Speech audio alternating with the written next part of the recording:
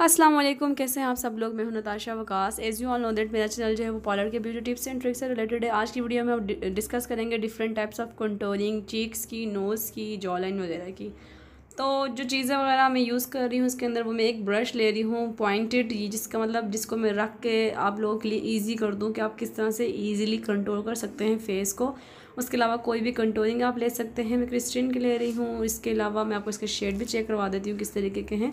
ये कंटूरिंग के शेड हैं, ब्रॉन्जिंग के नहीं है। ब्रॉन्जिंग क्या होती है वो भी मैं आपको आगे जाके बताऊँगी। उसके अलावा मैंने लिया है एक स्लांट ब्रश। सबसे पहले जो मैं आपके साथ कंटूरिंग शेयर कर रही हूँ वो ओवल फेस की कंटूरिंग है कि आप सबको पता है मेरा फेस जो है वो ओवल है। ओवल फेस जो होता है वो अंडे की तरह होता है इसलिए मैंने अंडा लगा दिया यहाँ पे। तो ये स्लांट ब्रश है, ये कंटूरिंग का शेड मैंने इसको पढ़ लिया। तो सबसे पहले मैं अपने फॉरहेड को इन दो जगहों से कंटूर करूँगी, जिस तरह के पिक्चर में भी आपको शो हो रहा है। मैंने यहाँ पे दो पिक्चर लगाई है। एक पिक्चर में सिर्फ और सिर्फ चीक बोन को कंटूर किया गया है और एक पिक्चर में फॉरहेड को भी और चीक बोन को दोनों को कंटूर किया गया। ओवल फेस की जो चिन होती है वो ऑलरेडी बहुत ज़्यादा पॉइंटेड होती है। आप देखिए मेरी चिन वाला एरिया स्लिम है एज़ कम्पेयर टू फॉरहेड वाले एरिया के। तो इसलिए इसमें या तो फॉरहेड को कंट्रोल करते हैं और उसके अलावा कंट्रोल करते हैं चीक बोन को। अगर आप फॉरहेड कंट्रोल ना भी करें तो चीक बोन को कंट्रोल करते हैं और जॉ लाइन को कंट्रोल नहीं करते। लेकिन मैं अपनी जॉ लाइन को हल्का सा कंट्रोल करती हूँ क्योंकि मेरा फेस जो है वो भी हेल्दी हुआ है। नीचे से डबल चिन मुझे आ रही है तो मुझे कंट्रोल करना पड़ता है, वरना मेरा पिक्चर में फेस बहुत ज़्यादा हेल्दी लगता है। तो चीक बोन को कंट्रोल करने का सबसे आसान तरीका है, अगर आप बहुत अच्छे से कंट्रोल नहीं कर सकते, लाइन नीट नहीं आती आपकी, तो आप इस तरह से कोई भी ब्रश लेके उसको इस तरीके से रखें, कान की जो लो होती है वहाँ से और जो लिप्स का कॉर्नर होता है वहाँ तक, और इस तरीके से आप इजीली स्लांट ब्रश की मदद से कंटूरिंग लाइन क्रिएट करें ब्लश की लाइन के साथ। ब्लश मैंने अप्लाई किया हुआ था और उसी लाइन के साथ मैंने कंटूरिंग लाइन को क्रिएट किया है। लेकिन अब जो टेक्निक है ना उसमें कंटूरिंग की लाइन्स क्रिएट करके छोड़ नहीं देते, बल्कि उसको अच्छे से ब्लेंड करते हैं ताकि सिर्फ शेडिंग आए उस जगह पर और हार्श लाइन नज़र ना आए। आपने देखा होगा कि जब भी मैं आपके साथ कंटूरिंग शेयर करती हूँ मैं आप लोगों की ईजी के लिए ब्रश से लाइन क्रिएट करती हूँ, पर लास्ट में मैं उसको बिल्कुल ब्लेंड कर देती हूँ इसी वजह से कि वो हार्श ना लगे। ये वाली साइड कंटूर की है तो आप डिफरेंस चेक करें जॉ लाइन का, चीक बोन का और फॉरहेड का। और यहाँ पे कंटूर मैंने नहीं किया हुआ चीक बोन को, तो आप डिफरेंट चेक करें कि कैसे मेरे चीक बोन यहाँ पे प्रोमिनेंट है और वहाँ पे नहीं थे। तो अब मैं जॉ लाइन को भी कंट्रोल कर रही हूँ ताकि जो डबल चिन मुझे आ रही है वो मुझे ना आए। आप इस तरह से भी कर सकते हैं, जो चिन वाला एरिया है आप उसको छोड़ दें और सिर्फ जो साइड वाला एरिया है वो कंट्रोल कर लें। तो ये अब ओवल फेस की कंटूरिंग हो गई है। और अब कंटूरिंग के बाद देखें मेकअप मेरा कितना ज़्यादा इन्हेंस हो गया, एक डेप्थ आ गई है मेरे मेकअप के अंदर। आपको नज़र आ रहा होगा कि पहले भी अच्छा लग रहा था मेकअप, लेकिन अब जिस तरह से चीक बोन अलग से प्रोमिनेंट हो रही है, फॉरहेड वाला एरिया शेडिंग दे रहा है और जॉ लाइन, अब फेस और ज़्यादा अट्रैक्टिव लग रहा है। अब जो नेक्स्ट हमारे पास कंटूरिंग है वो है राउंड और चब्बी फेस की, जिसकी बहुत ही ज़्यादा रिक्वेस्ट होती है कि चब्बी फेस और राउंड फेस की कंटूरिंग बता दें। तो जो चब्बी फेस और राउंड फेस की कंटूरिंग है वो मैं आपके लिए यहाँ पे पिक्चर भी चला दूँगी, साथ में मैं आपको शेप दिखा रही हूँ कि राउंड फेस किस तरीके का होता है। फॉरहेड से भी राउंड होता है और चिन वाला एरिया उसका पॉइंटेड नहीं होता। तो उसका हमारा मेन मकसद ये होता है कि फॉरहेड वाला एरिया और चिन वाला एरिया थोड़ा सा पॉइंटेड कर दें और जितने भी साइड एरियाज होते हैं फेस के उन सबको हम अच्छे से कंटूरिंग की मदद से डेप्थ दे दें। तो मैं अब यहाँ पे आपको ब्रश रख के दिखा रही हूँ कि इस तरीके से भी आप कर सकते हैं ये वाला एरिया को कंटूर। और उसके अलावा अगर आप डायरेक्ट आपको आती है कंटूरिंग तो आप डायरेक्ट भी कर सकते हैं, बस लाइन क्रिएट नहीं करनी, शेड्स को अप्लाई करना है अच्छे से फॉरहेड से लेकर चीक तक। और फिर जो कान वाला एरिया है वो भी कंट्रोल कर देना है और इस तरह से नीचे जो जॉ लाइन वाला हाफ एरिया है वो भी कंट्रोल कर देना है, लेकिन फॉरहेड को दरमियान से और जो चिन वाला एरिया है दरमियान से वो कंट्रोल नहीं करना। आप लोग जो है वो पिक्चर्स को स्टॉप करके देख लें अच्छे से अगर आपको समझ में ना आ रहा हो। अब देखें जो वाला एरिया कंट्रोल किया है वो देखें और जो कंट्रोल नहीं किया वो देखें कैसा लग रहा है। अब मैं दोनों साइड से कंट्रोल करके आपको दिखाऊंगी कि किस तरीके से करना है आप लोगों ने। और मैं यहाँ पे आपको समझा रही हूँ कि कान का जो ऊपर वाला एरिया है वहाँ से चीक की जो लिप्स का जो कॉर्नर है वहाँ पे मैंने कंटूरिंग लाइन क्रिएट की है चीक बोन के लिए, और बाकी ये सारा मैंने मिक्स कर दिया है इस तरीके से। जब भी फेस हो या राउंड फेस हो इसकी कंटूरिंग ऐसे ही होती है कि आपने लाइन क्रिएट नहीं करनी बल्कि पूरे फेस पर शेडिंग देनी होती है। आपने इस तरीके से कि फोरहेड को दरमियान से छोड़ देना होता है और चिन को दरमियान से छोड़ देना होता है। तो ये जब भी फेस की कंटूरिंग होगी मैं आपको हाईलाइटेड एरियाज दिखा रही हूँ कि ये वाला एरिया आपने हाईलाइट करना होता है, यानी कि ये वाला एरिया हमने दिखाना होता है, और जो छुपाना होता है वो मैंने ये एरिया आपको दिखा दिया। जब आप वो एरिया कंटूर करेंगे तो आपका फेस जो है वो पॉइंटेड लगेगा और बहुत ज़्यादा गोल गोल और मोटा मोटा या भरा भरा नहीं लगेगा। जितने अच्छे ओवल फेस पे लग रहा था ये गोल एयरिंग, इतने अच्छे गोल फेस कंटूरिंग पे नहीं लग रहे, मैं आपको वो दिखा रही थी। अब बारी आती है ब्रॉन्जिंग की। ब्रॉन्जिंग जो है वो कंटूरिंग से बहुत ज़्यादा डिफरेंट होती है। ब्रॉन्जिंग से आप कभी भी वो सेम और नेचुरल लुक अचीव नहीं कर सकते जो आप कंटूर के शेड से करते हैं, क्योंकि जो ब्रॉन्जिंग के शेड होते हैं वो ऑरेंजिश होते हैं। और ब्रॉन्जिंग इसलिए करते हैं कि जैसे सन टैन वाली फीलिंग आए, सन किस्ड वाली फीलिंग आए।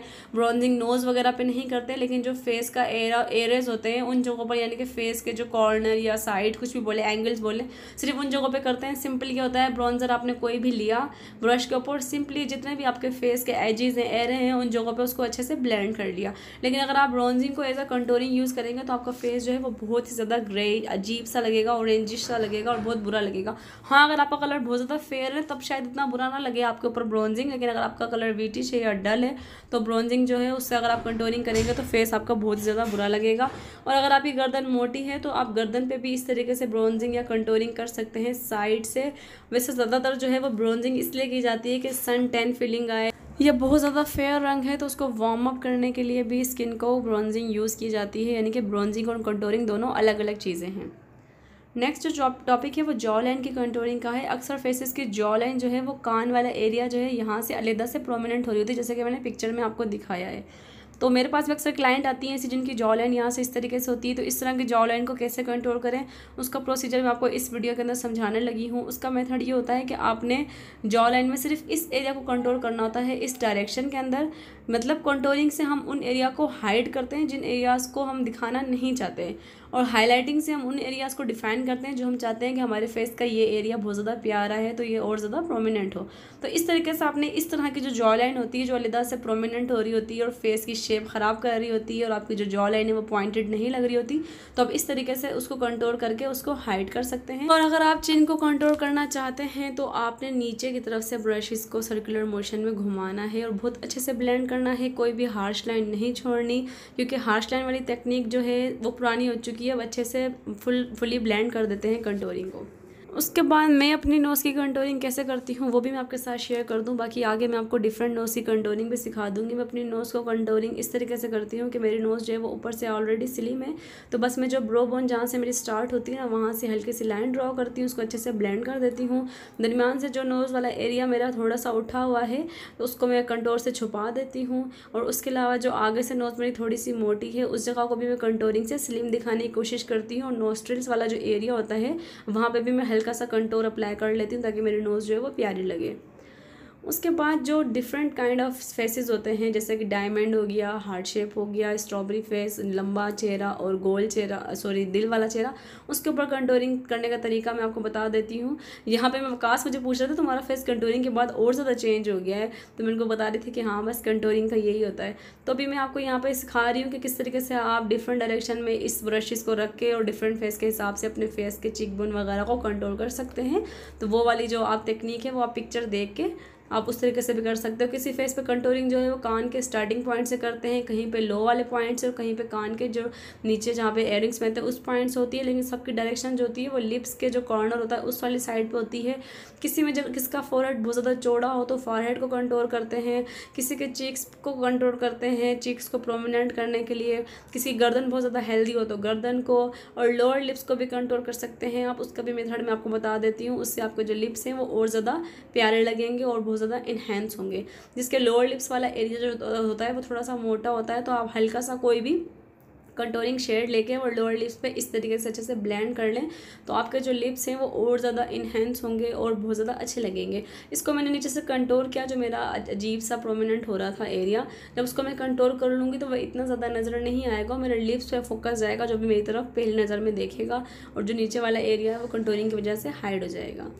अब मैं आपको यहाँ पे आई कंटूरिंग सिखा रही हूँ। वैसे ही मैं वीडियोस में सिखाती रहती हूँ। आई कंटूर बहुत ज़्यादा सिंपल है। जो क्रीज वाला एरिया होता है उसके ऊपर जो सॉफ्ट एरिया होता है वहाँ पे आईज़ के कंटूर कर देते हैं कोई भी शेड लेके, जहाँ पे नोज़ का टर्निंग पॉइंट होता है ऊपर से उस जगह से। उससे ये होता है कि जब आप आई मेकअप करते हैं तो आपको आईज़ के फीचर्स अच्छे से समझ, आईज़ की जो डायरेक्शन होती है वो अच्छे से समझ में आ जाती है कि ये हाईलाइटेड एरिया है, ये क्रीज एरिया है, ये सॉफ्ट एरिया है, ये सॉकेट है, ये इनर कॉर्नर है और ये आउटर कॉर्नर है। तो कंटूरिंग करने से ये वाला बेनिफिट आपको मिल जाता है।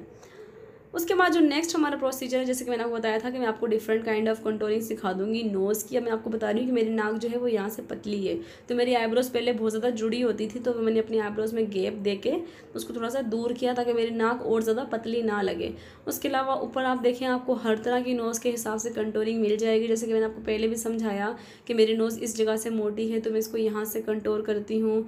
अगर आपकी नोज़ का ये वाला एरिया जो मैंने बताया था दरमियान वाला उठा हुआ है तो उसको कैसे कंटूर कर सकते हैं। बाकी मैं साथ साथ पिक्चर लगा रही हूँ, वो आप स्टॉप करके अपनी नोज़ को देखें और उससे अच्छे से कंटूरिंग को सीख लें। उसके बाद ब्रशेज़ हमें कौन कौन से चाहिए होते हैं, और मेरी फेवरेट कंटूरिंग किट जो है वो क्रिस्टीन की है 01 और 02। ये भी मैं आपको बता दूं क्योंकि बहुत अच्छे से ब्लेंड हो जाती है और बहुत हार्श नहीं लगती।